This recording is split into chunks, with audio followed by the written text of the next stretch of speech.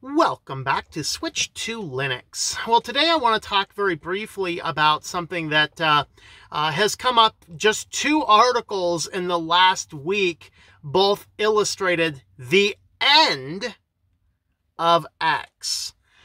So, of course, the X11 display manager, there's been this fight over it. People saying, oh, it's just too old, it's too legacy, it's a patchwork. All that might very well be true. It is indeed true that the X has become a patchwork. There's a lot of things going on with it where a lot of people are complaining. I don't know really what the big complaint is because it works. Now, because it's a patchwork, that doesn't mean that there's a greater risk of problems showing up in it. But at the same time, we also have to recognize that Wayland, the alternative, is not completely ready for prime time. There are a lot of elements that don't work with it, and there are a lot of issues surrounding it. Now, what's happening right now is two different systems have both illustrated the end of X. One of those is going to affect almost none of you. That is the new Raspberry Pi. With the release of the new Pi 5, the new version of the Raspberry Pi OS has just released. And of course, this is based on Debian 12 Bookworm, about time. I say about time, it's only been out for, a couple of months. In this, the first thing they're doing is Wayland only. So there is no X session on your Raspberry Pi. It is going Wayland only. Other items that they have, just not specifically relevant to our discussion on X, you can read the article down below. The big one that will impact a lot of people, and the one that's kind of like, what in the world are you doing, is Gnome. Gnome is planning a complete drop of X altogether. And basically, most of the distros you install, even if it defaults to Wayland, on that Gnome login screen, you can always go down, click that gear button, and select the X session. Now, Ubuntu a few years ago has defaulted to Wayland. Fedora happened a little bit before that. I can't remember where Debian sits right now, if that defaults X or defaults Wayland, but more and more things are defaulting Wayland. One of the challenges we have with that is that as more and more things are defaulting Wayland, we're seeing a few applications that just don't work as well under it. The GIMP team have said, hey, graphics do not work, mostly because there is no way to manage color profiles inside of Wayland at this time. But the GNOME team has a merge request to drop all of the X11 sessions so that X would effectively stop working. All right. Now, from the article, what's happening? Well, there is a request from Jordan Paradis, the first step towards removing X session from GNOME. The first step is going to effectively remove the connections that it makes. Now, in theory, you can, a distribution manager can add that session back in, can fork this, can make it work. So a distribution that wants to keep X session going with GNOME has the option to do that, but it's going to be a little bit more difficult to manage. All right, so their logic is X has been receiving less and less testing, and it has been defaulting to the Wayland session since, GNOME has been defaulting to the Wayland session since 2016. So they say it's about time to drop the session completely. But there are some concerns. The maintainer of GIMP mentioned that even though Wayland may be ready for different types of use cases, it's not there for graphics professionals.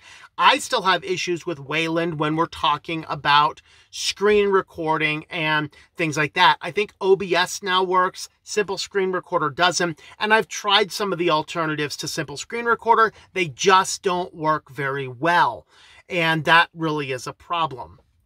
So The Jihan at GIMP says it's a lack of color management.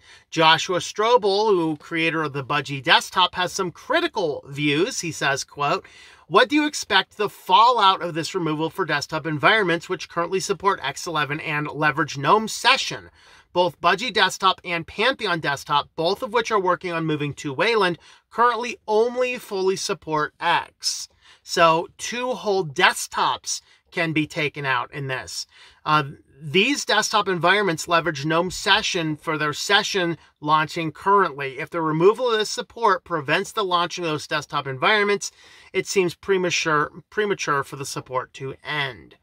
Now, this is maybe System 76 right now, looks brilliant, moving away from GNOME altogether, creating Cosmix as a standalone.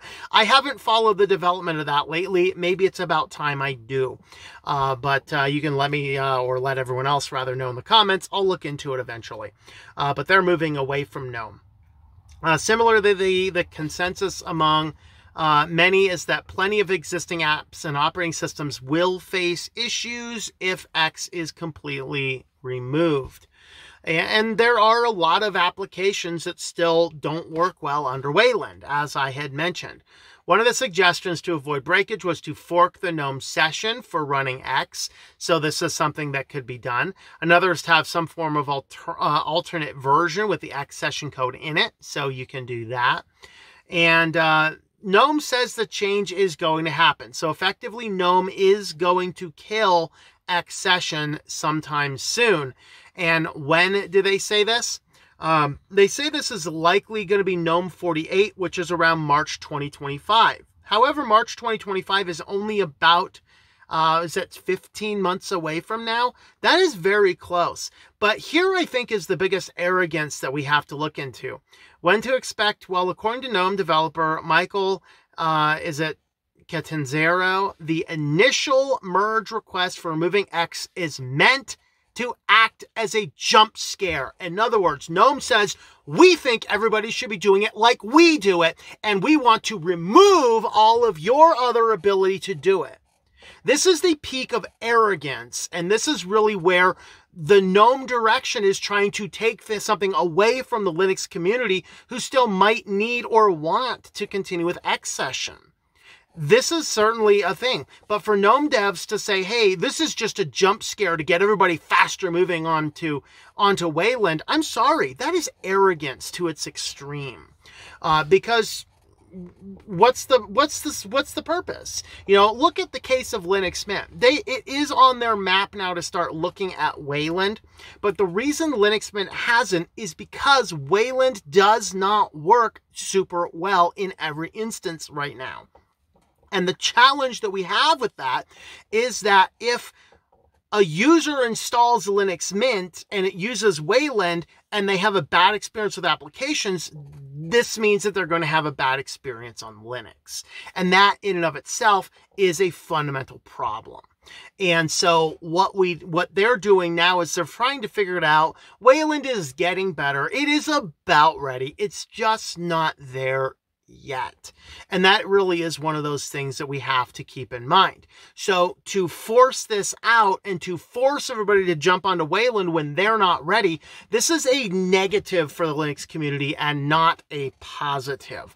That's my thoughts on it. I don't know what your thoughts are. Let me know in the comments down below. But as it is right now, roughly 15 months, GNOME is going to start experimenting with no X session even possible. So are you ready for that change? Have you audited and vetted your applications to see how well they work under Wayland? That is a good question for you. With that, let me know your thoughts in the comments down below. Thank you for watching, and we will see you all next time. Thank you for watching this video from Switched to Linux. This channel would not be possible without the backing of the program supporters scrolling on the screen now. You can be a supporter at Patreon at patreon.com/TOMM or at thinklifemedia.com. I also want to thank the open source community who creates such excellent software that makes producing this show possible. Please remember to support your software communities. Thank you, and I hope that you enjoy switching to Linux.